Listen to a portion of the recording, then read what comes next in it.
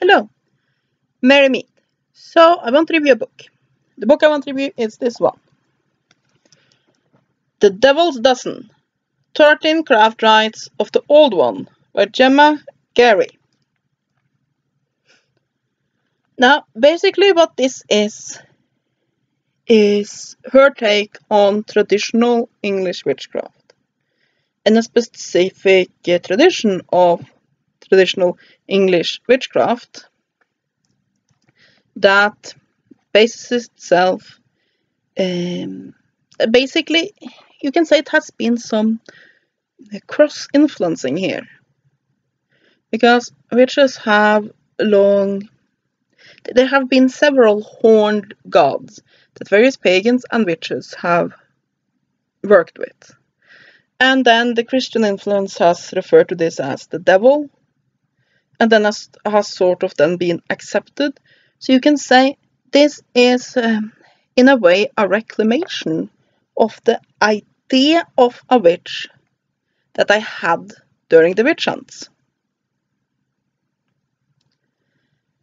So it's basically these rites do pray to a deity. They sometimes refer to the old one, sometimes as Bucca, and sometimes as the devil.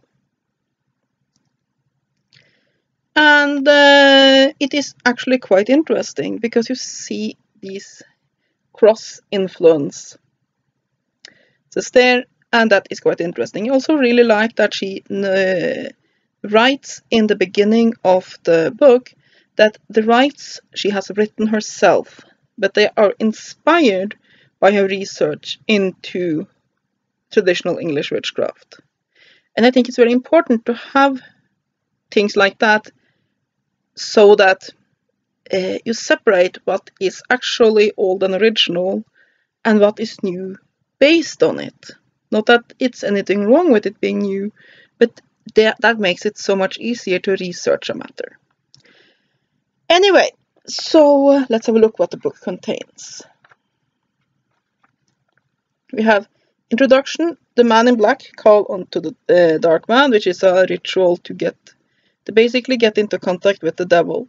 But remember, this is the devil as seen by these witch cults, which is not basically the scary creature that the Christians believe in. The devil here is seen as, you can say it in many ways, it's a version of the horned god, and that the Wiccan idea of the horned god comes from the old English belief in a deity that I do call the devil. And it's basically a ritual where you go to meet with this entity and start to form an initiation with it. Then you have under the horns a rite of witch initiation and dedication. It's really interesting. I would love to do this. I'm not quite sure I am brave enough to go to the local cemetery and dress completely naked though. So if I was going to get arrested for anything, that would definitely be my favorite. Then we have a witch's novel, which basically discusses finding some sacred space and initiated it using a ritual tool, which is basically an iron nail. Then we have Raising the Stang, which discusses a ritual tool called the Stang, which is basically the devil's pitchfork, and how to make it and basically how to consecrate it. Then you have the Horned Castle, which is basically a circle casting, very interesting circle casting. Then you have the Wish Hounds, the two rituals of that, which basically is a warding rite and a rite to send negativity back to the sender. You have the Light Between, which is dedicational to this entity. Two rituals there. We have All is One, a rite of union, which is another devotional rite, really. Then you have Skin Turning and the Wild Hunt, which is a ritual of symbolic transformation, which is quite interesting. Then we have the Bucka vessel, which talks about taking a skull, and usually an animal skull, because they are quite easier to get than a human one, and quite usually more legal, and making it into a tool of divination.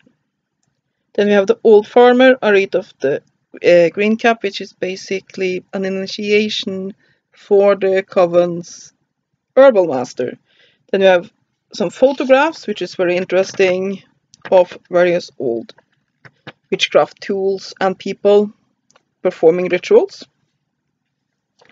And yeah, the contents of this book is fine. The rituals are really interesting. It basically gives you the beginner rituals, and while you can do this as a solitary practitioner, it is definitely intended for coven use. So it gives you some really interesting coven rituals of traditional witchcraft based around the witch cults that inspired Wicca and other modern types of witchcraft, which is really interesting. And I would definitely like to do some of these rituals. What I don't like about this book is that she tries to use a lot of older words to make it sound older-ish. And I don't really approve that, because it just makes it harder to read. Having a lot of yay and writing coven instead of coven and all of these things. I'm sure that is what it originally was called. But to me, this doesn't make the book feel older. It just makes it harder to read. And I do assume that wasn't the intent. Other than that, I can't complain about much. It's a good book. I do like her book, The Black Toad, a lot better than I like this one. But this is definitely a good book. Some of the rituals will have to be modified if you do not live in England, though, because there are some parts where you basically employ things in the environment that are hard to find outside of England. But other than that, I would say you could do this most places. And while it do talk about the devil, this isn't a book that talks about something horrible and scary. The devil here is the horned god. So in many ways you could see this book as a lot of rituals to the horned god. I definitely think that a Wiccan too could have some interest in this book as a work that is dedicated to the horned god. So yes, I really like this book. And that is about what I have to say about it. And that sounded, I think it's my phone that's making some sounds. So yes, that is my review of The Devil's Dozen, 13 Craft Rites of the Old One by Gemma Gary. It's published by Troy. Yeah, it's a good book, it's an interesting book, and it definitely gets more into the traditional witchcraft with a bit of a modern twist, which I do like. So yeah, I hope you have enjoyed this review. Have a great day, and blessed be.